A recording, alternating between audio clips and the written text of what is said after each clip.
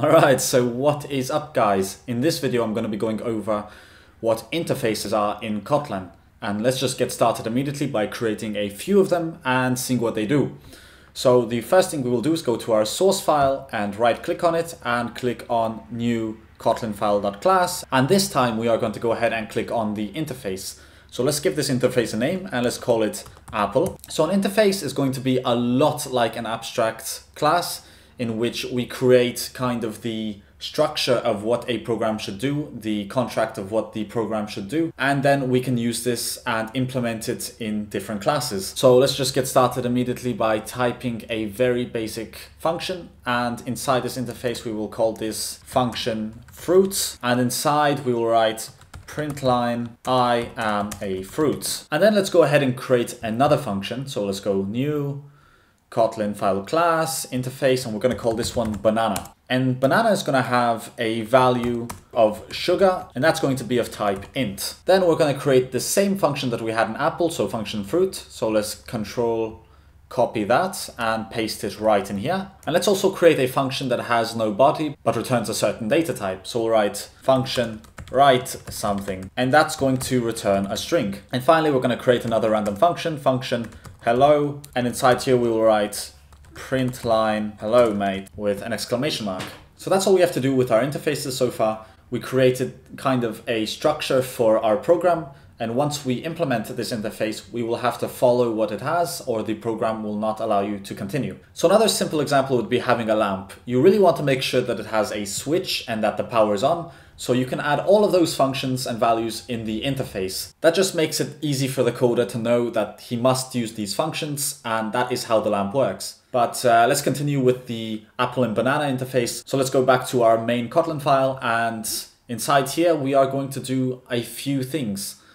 And the first one is create a class. So we're going to write class fruit, and that's going to inherit from the banana interface. And you may have noticed that as soon as we have decided to inherit from the banana interface, you will get this red error on the class fruit. And if you just alt enter on this class fruit, you'll see it gives us a few warning messages and solutions. And the main reason being it requires us to implement the functions that are inside the interface. The program will not work unless we implement these functions. So the banana had write something and sugar.int that must be implemented. So if we click on OK, you'll see that we will have a overridden getter method for the sugar, so we can assign it a value.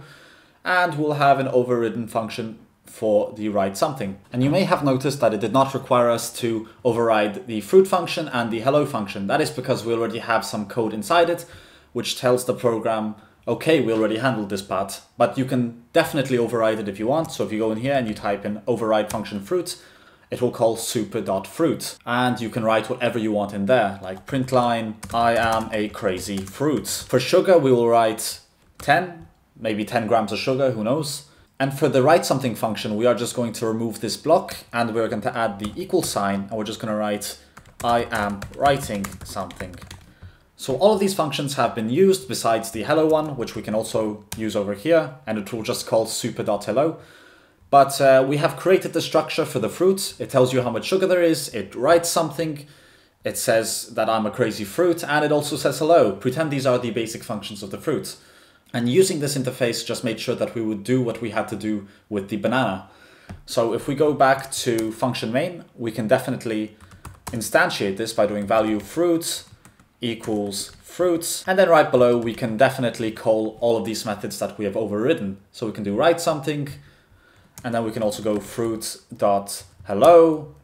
We can also write print line fruit.sugar. And I absolutely forgot that our write something function is actually an expression that returns a string. So to make this work, we will just surround this by parentheses and write print line fruit write something, because that will return us this string. And finally, we also want to write the fruit.fruit function. And then we can just go ahead and click on play to see what we have done. But anyway, here you'll be able to see that the first function that we wrote is I am writing something, because we print lined this statement over here. And then we have the hello function that was called by the fruit. It says hello mate. The sugar of the banana is 10 because we decided to write fruit.sugar in that print line statement. And finally, we have the fruit.fruit function that says I am a crazy fruit. So we implemented everything we had to from the interface, and that just simplified life by a lot.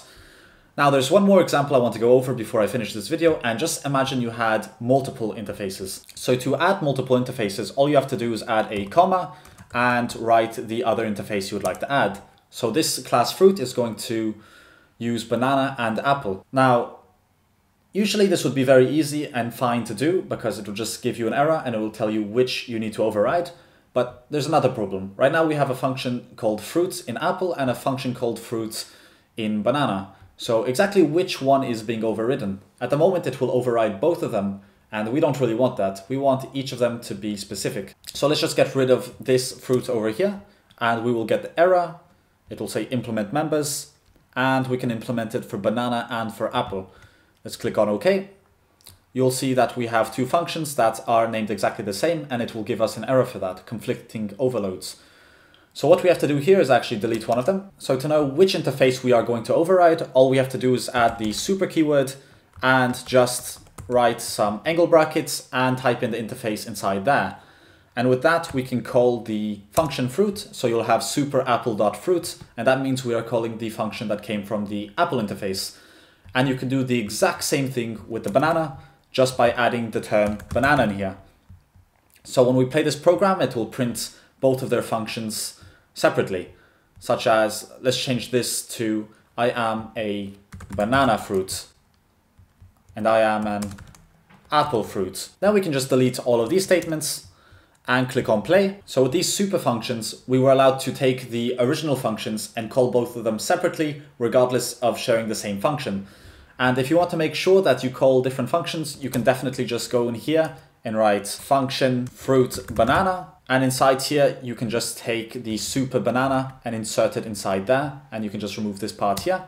So calling fruit will only call the apple fruit, while calling fruit banana will call the original super banana fruit. And this is one way to separate the functions from both of the interfaces. So let's just go ahead and call fruit.fruitBanana, and you will see that we have successfully solved the issue of having conflicting function names. And that's all I wanted to go over in this video. I just wanted to show you that you can use interfaces to keep a clean project structure, and it just simplifies life by making sure everything that has to be implemented gets implemented. And yeah, thanks for watching. I will see you guys in the next Kotlin video.